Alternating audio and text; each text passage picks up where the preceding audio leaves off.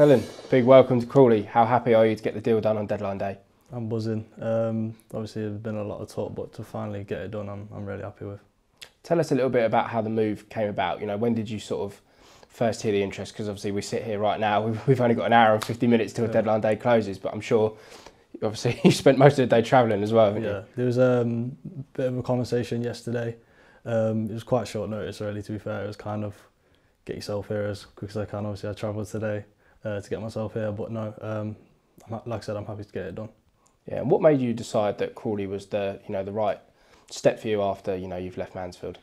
I just think it was the right move for me, really. Come and play football. That's all I want to do, is just play football. So when this opportunity came about, I was kind of buzzing, really, and I was just like, yeah, look, get me here and let's get cracking. Yeah, obviously you would have spoken to our new manager, Scott Lindsay. Obviously he's had his first game in charge. What were your sort of first impressions like with him? He seems sound, he seems like a good guy, so I'm looking forward to working with him. Yeah, and obviously you've got plenty of EFL experience. Obviously we've already touched a little bit about your time with Mansfield. So what do you think you can bring to the side, channeling that experience in, I guess? I think I can bring, pace and stuff like that, and I've been around this league for quite a while now, so I feel like I can add a little something to the team, like I say, in my pace, and I feel like I'm direct. I feel like I can bring that to the team. Yeah, and I'm sure fans would have obviously naturally done their own research when they hear about the signing. Just talk us a little bit through your time with Mansfield, because obviously when they do the research, they would have seen that you've played a lot on the right side, haven't you? You've done your wing back duties. You've sort of moved even higher than that, and then more recently you've sort of settled more into the right back role. Out of those three, where would you say is the most comfortable position for you? Like I say, I feel like I'm a direct player, so I feel like I can offer a lot going forward. So probably more so in the attacking areas. But at the end of the day, wherever the gaffer wants me to play, I'll play there and do my best that I can.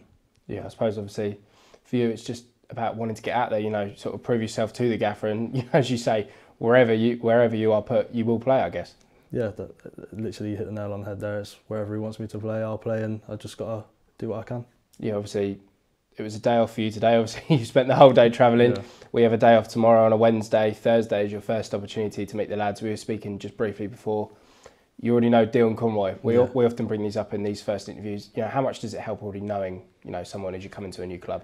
I think it always helps. Obviously, it was a long time ago. I was at Swindon with Dion, so I haven't seen him in a while. But it's always nice to have a friendly face and someone that you do know. And I did actually get on with him while I was at Swindon. So yeah, it'd be good to see him. And obviously, be good to meet the rest of the lads as well. Yeah, and I suppose he's only passed on, good information on the new manager, Scott Lindsay, having come from Swindon himself. So I'm sure that's a real help for you as well. Like I say, it's always a help knowing somebody, and I'm sure I'll have a conversation with Dion and obviously, like I say, get to know the rest of the lads as well.